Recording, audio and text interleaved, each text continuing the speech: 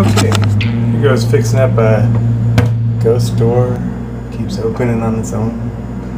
Kind of easy to repair on this. What you got is your pivot screw right here on the front, set screw on the back. What you want to check is how level it is, and it looks pretty level. Everything looks pretty even there. Could be a tiny bit on the pivot screw to raise this little tiny corner up.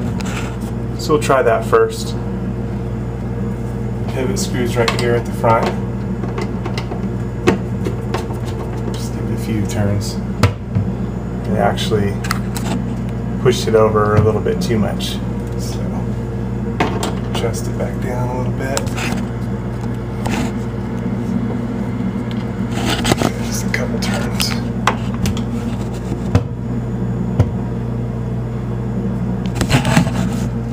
Now fix the ghost part. Problem is now it's a little too high up, so you can adjust the top pivot.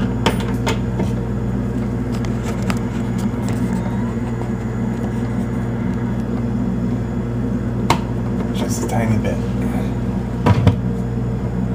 And now both doors are hitting a little bit, so that's not going to work. So adjust the bottom pivot a little bit. And it's staying closed, but it's because the doors are hitting.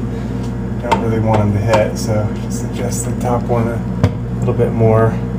Now everything's nice and even, but it's popping open. So what we'll do is we'll take that bottom set screw, loosen it just a little bit, and then pull the door up. So just kind of lifted the door at the handle over here, just lifted it up, and then tighten the screw down. There we go. Now everything's doing what it should.